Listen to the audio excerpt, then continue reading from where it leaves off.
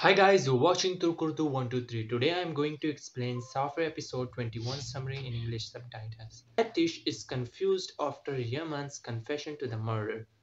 Bekir offers him a new deal. Feraye thinks that she has been pushing Yaman too much lately and takes a step back. The duo once again experience warm, loving moments. Yaman, who thinks that he will get rid of Aleyna thanks to the evidence he will receive from Bekir, becomes very hopeful to reunite with Feraye. While all this is happening, a name that comes to Feraye drags her into one of the biggest dilemmas of her life.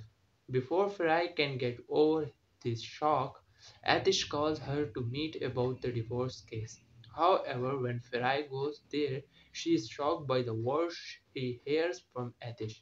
Ateş expresses his feelings towards Guns, but a surprise name comes to Guns and says words that will make Guns question this relationship.